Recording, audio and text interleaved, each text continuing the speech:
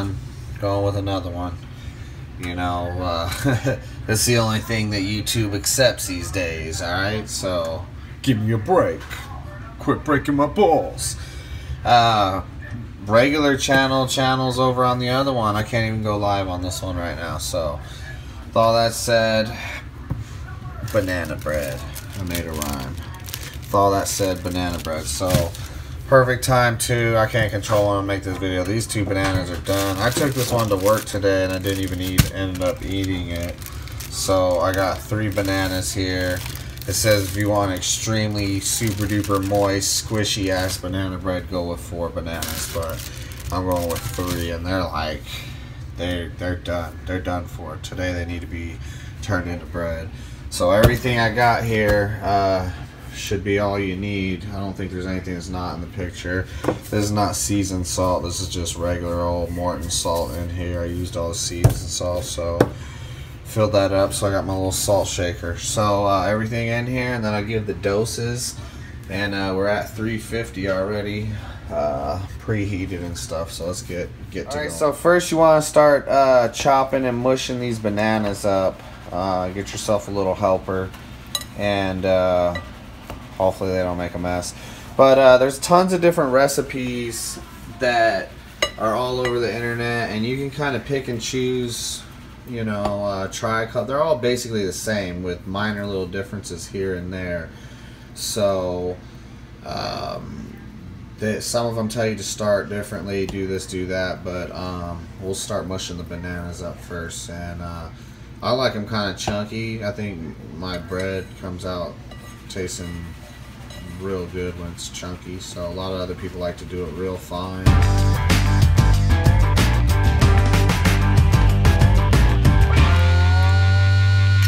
Alright, so I got the back of my hands has got mastic all over them because, you know, these questions have come up in the video. That's roofing material from work. It's a pain in the butt to get off, so palms of my hands are clean for the audience. Just the back of my hands got rubber cement on them still from work, so you don't have a heart attack. But next, do yourself up a couple eggs, beat 2 eggs. The eggs into the bananas there. Wow, mix it up.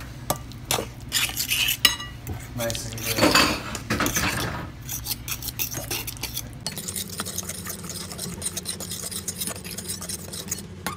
And then you're going to cream together some butter and sugar, so I'm guessing that's like whisk it and mix it all up into like one little consistent dealio.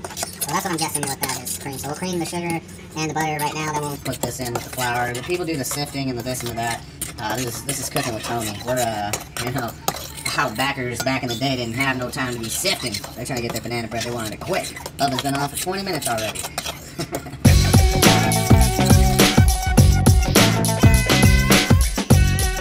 Alright, so we got a cup of sugar and a half cup of butter, and I'm letting my daughter film, so she's all over the place trying to film me here, but let's go. Go ahead, throw it in there. Okay.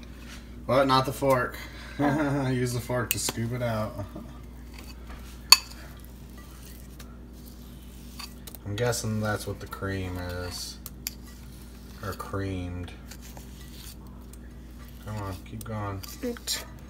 Arms getting tired? Yeah. Alright, you hold the bowl. Alright, so 1.5 cups of sugar. It's gonna go in there. I'm using the good old Bluebird. And so you're gonna go 1.5 cups of flour. Sometimes make sure you go a little bit right on the dot.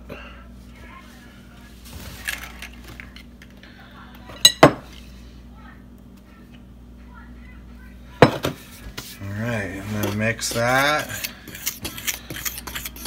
I'm just gonna mix it just a bit, and then teaspoon of baking soda. Bam. Teaspoon of salt. And mix all those ingredients. She wants to mix, so let her mix until she gets tired here. So she's trying to record for me. She's got her finger on the camera. Get all of it off the sides too.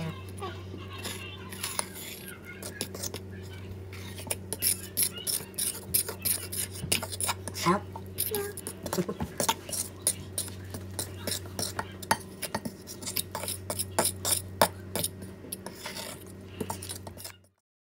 It's 350. Go ahead, put it in your little bacon joint.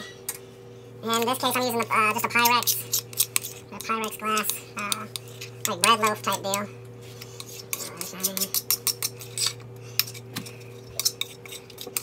I was supposed to butter the pot before. I was supposed to put flour in the dang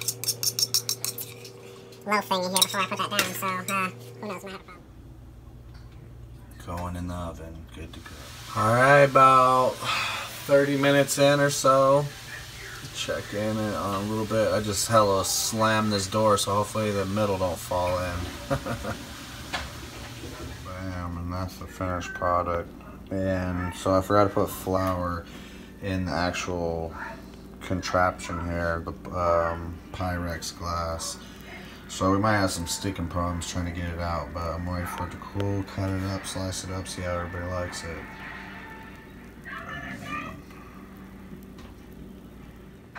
Alright, it's finished. It didn't stick to the pan.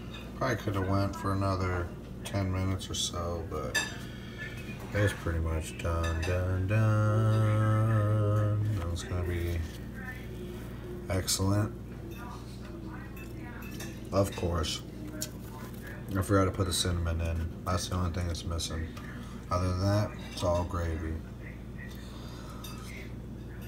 Another one for the hungry. Peace.